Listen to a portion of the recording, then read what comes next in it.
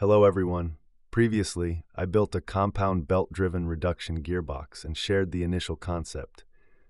This is part 2 of that project, where I will show the working version and explain how the system achieves high reduction with minimal noise. For this, I have done some assembly off-camera, as I did not want to prolong the video unnecessarily. As shown here, the gearbox consists of 2 stages. This is the first stage, and this here is the second stage.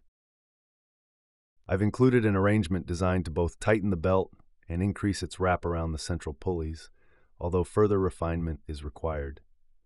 I tested a few different sizes off camera, and I have settled on a size that sits between them.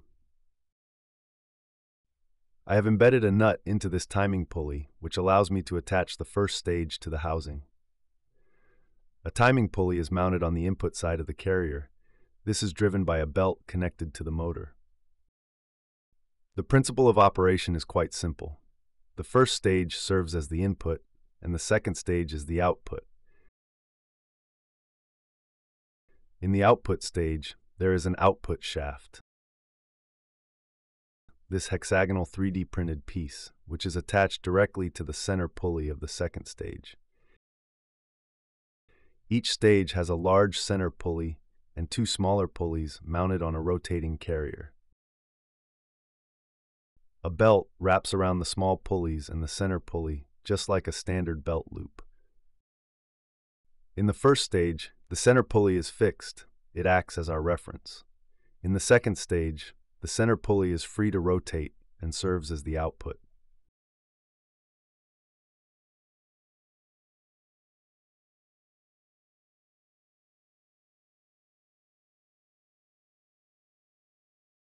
As the carriers rotate around the center pulleys, they carry the belts and small pulleys with them.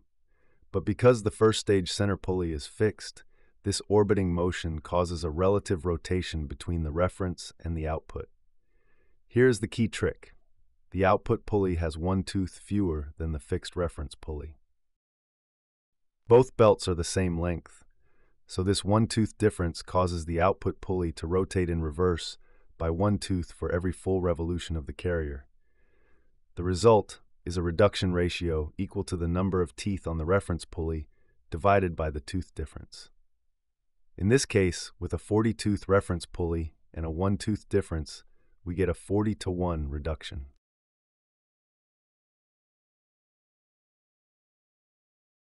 The assembly is fairly simple and straightforward, except, of course, when things go wrong.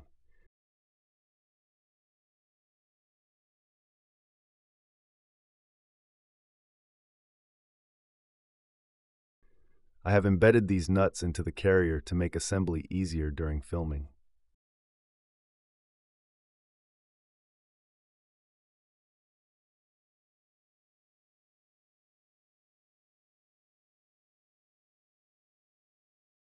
Spacers are added on both sides.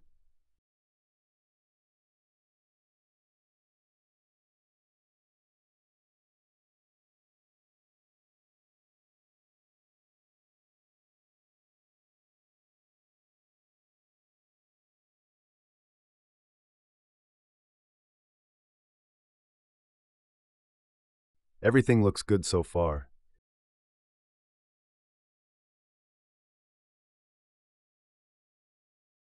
Initially, I assumed these would be the perfect tensioning idlers.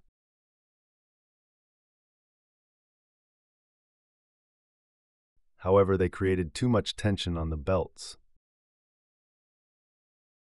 and I had to remove them. I will make adjustments and reprint them.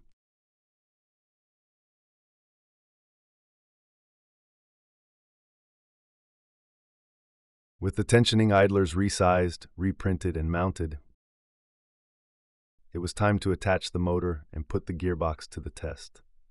Testing was carried out using a stepper motor.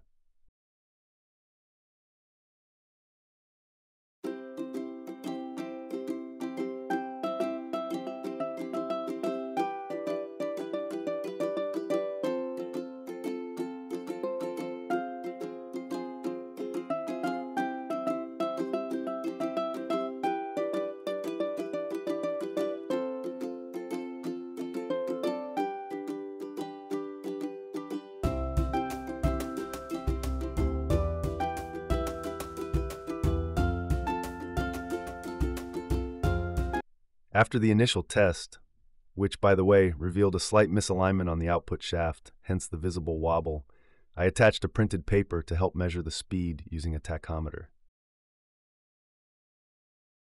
I'm very pleased with the noise level so far.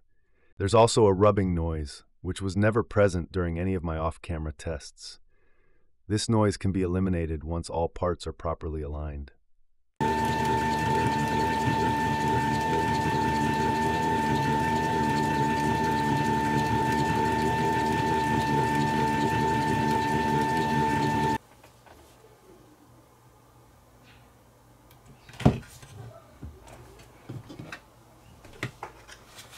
As you can see here, the output shaft rotates much slower than the input carrier, which is running at approximately 134 RPM.